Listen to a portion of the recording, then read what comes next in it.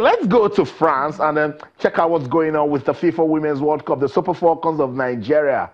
Wow. You can now breathe. What a story. It was about 4 days wait, Alfred, and then we started canceling the days out.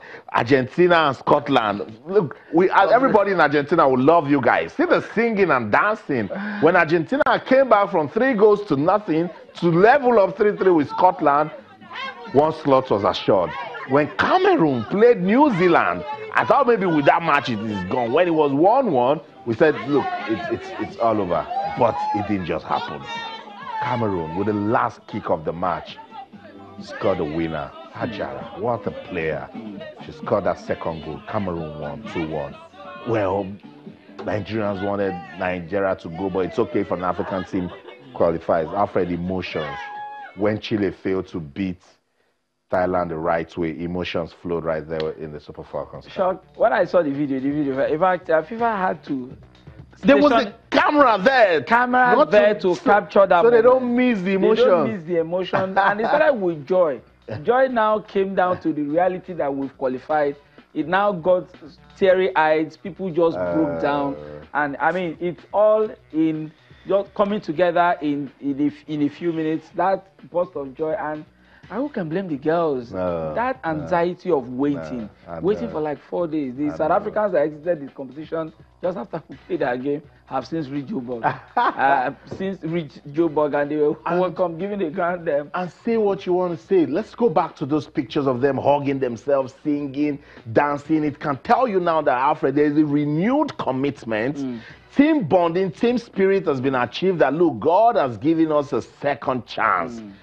Against Germany, nobody is giving them a chance now. But with what we've seen, they will just go out now and say, look, whether Germany wins or we win, let's just go out there and give our best. And you look at it, that performance against France just left people shocked. As in, is this the Super Falcons? Is this the Falcons going toe-to-toe with the French national team? You know, last weekend we were talking about support for the girls. We were like, no, they will come back in the first round. And I asked a simple question.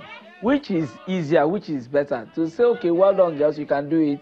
Let's go out there and give it our very best. And I said something to the fact that if these girls come back, leaving it all on the pitch, even if they lose all their games, it's irrelevant for me. For us, is what we want to see is the commitment. What we want to see is that hunger to succeed, that that drive to say, okay, we want to make the difference. And that's what they've done in this competition. And from here onwards, anything that happens, as far as I'm concerned, it's a bonus.